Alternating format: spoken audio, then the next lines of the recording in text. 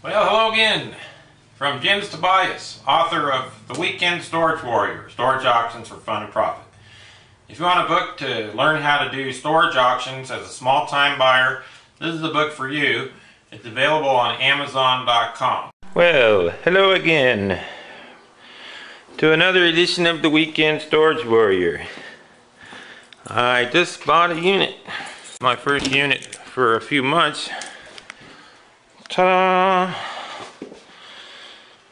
This one, there were very few people at the auction, but I still managed to pay $400 for it. I bought it because it has a Schwinn bicycle with a banana seat. I think that's a Schwinn Stingray. It's got monkey bars and little tiny wheels.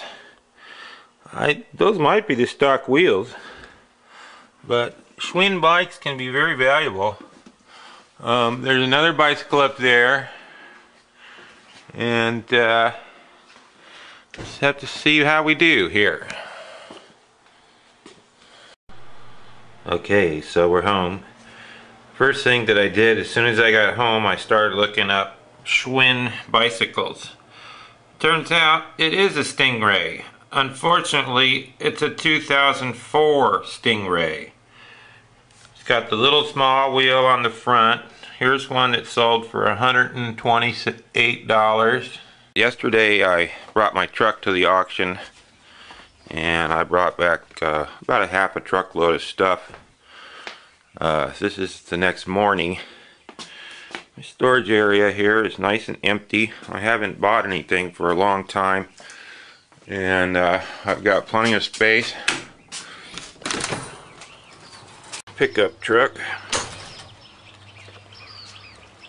My Schwinn.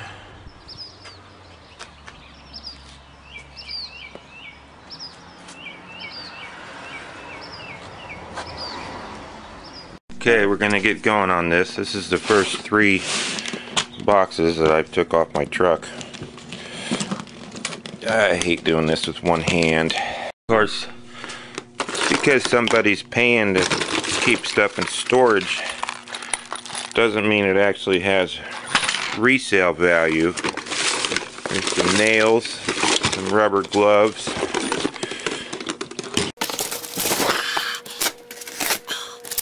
Tape shut. That's what we like to see. Adjust steps. We seem to have a lot of those. A reciprocating saw from Harbor Freight. And it's a PlayStation 2.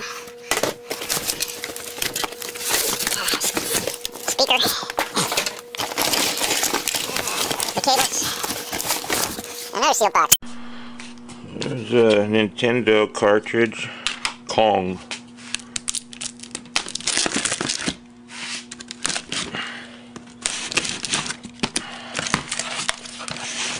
And some DVDs.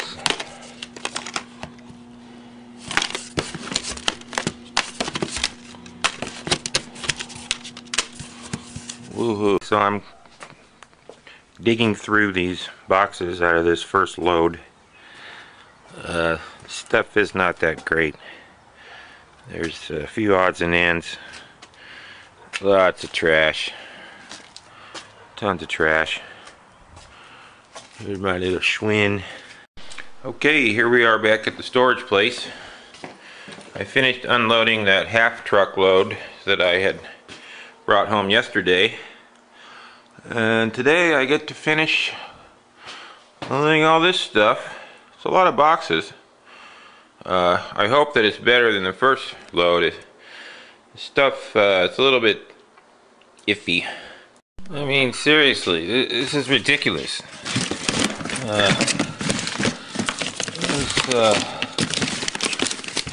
Junk mail. One full truckload of boxes. And it's still not done. This is trash. The problem is, there's whole boxes in this unit. Many of them. They're just all trash. You find one thing, and then you throw 20 things away.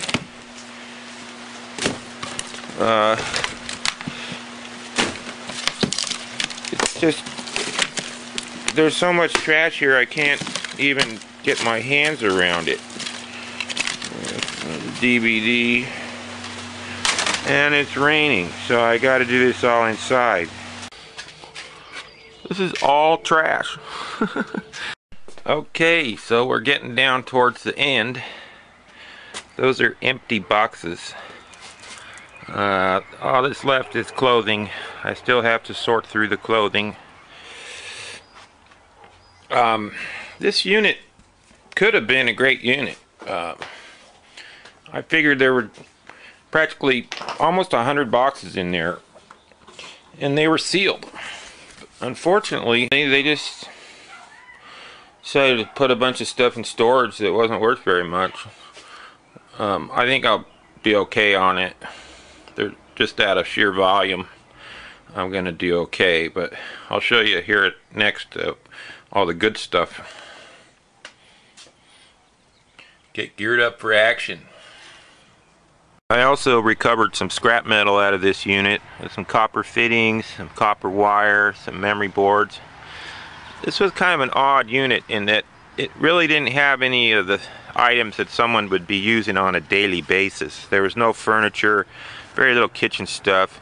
It seemed like it was more just all the random odds and ends, like the old toys and papers and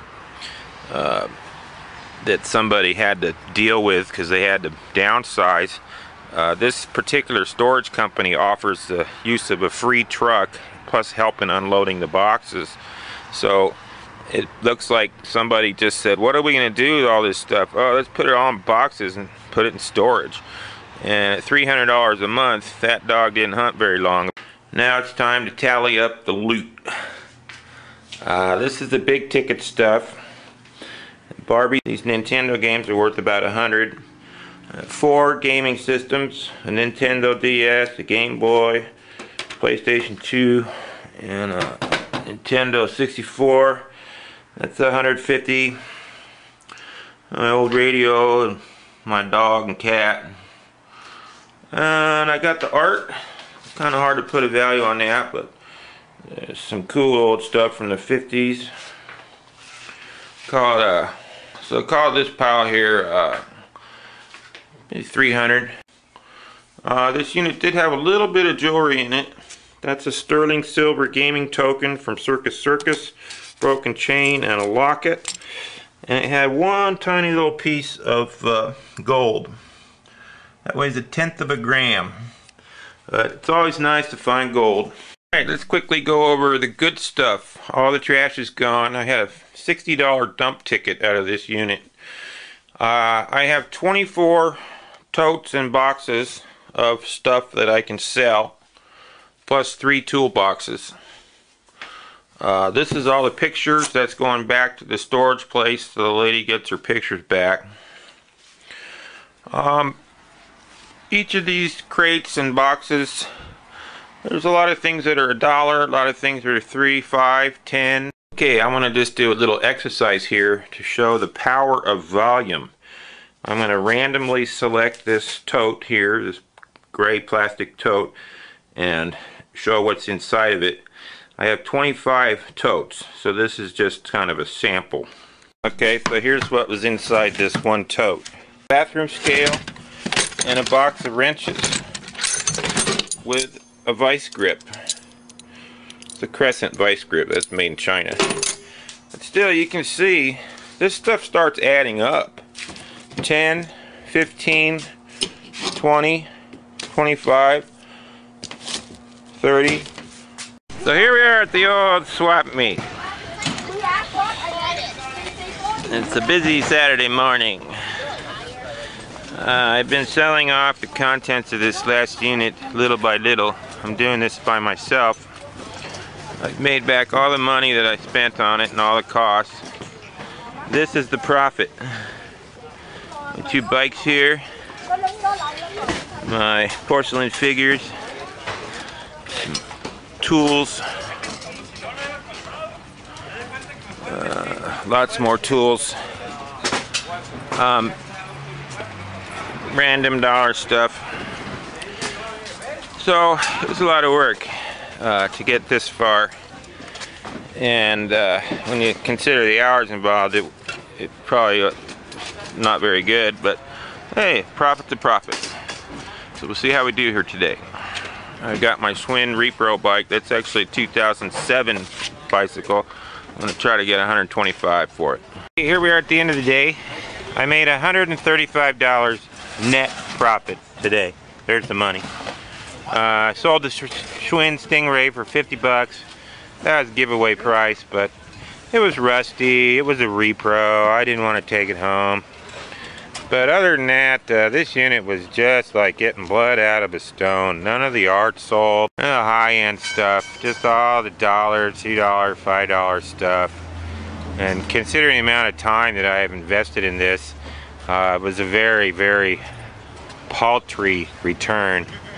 On top of all that, I got a box of stuff in the back of my truck that's worth about $100 that I forgot to take out of the truck today. So I squandered the opportunity to sell that.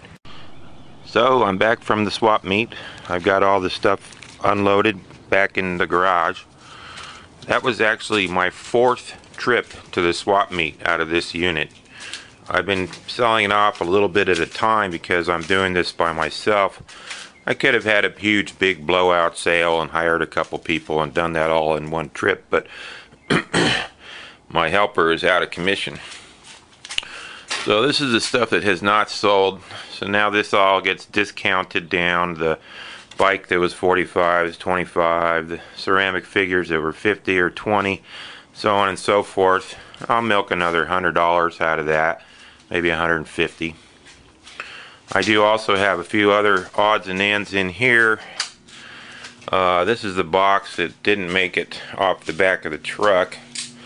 There's a couple of smartphones, a couple of digital cameras, a mag light. I also have 4 of these gaming systems: Game Boy, PlayStation 2, Xbox 360, and a Toy Story. So this here's another 100, 150. So far on this unit, I've sold $716 worth of stuff out of it, but it cost me $600 when you figure in all the expenses. So I've only made, after all this work, $114. That's just ridiculous. But I think I can say with confidence that eventually I'll get back approximately $400 in profit on a unit that I paid $400. That's called a double. Doubles are okay. This is storage auction business is like playing the lottery. You know, you don't always hit it big, but as long as you're making a profit, you get to keep playing. So that's it for this movie. Thanks for watching from Jens Tobias, author of The Weekend Storage Warrior, Storage Auctions for Fun and Profit. That's my book that I wrote. It's available on Amazon.com. Bye-bye.